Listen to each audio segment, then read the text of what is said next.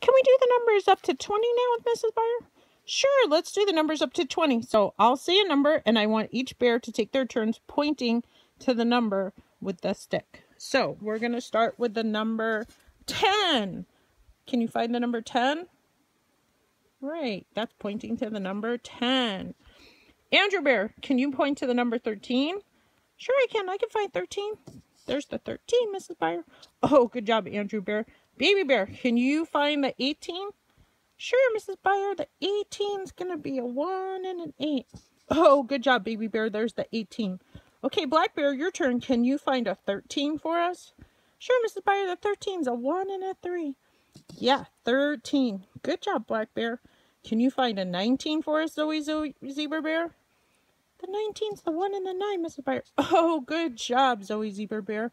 Well, Bears, preschool Bears, you did a good job this morning recognizing your numbers. If you're a preschooler at home, maybe your parent can draw you a number line and take turns finding the numbers and recognizing your numbers.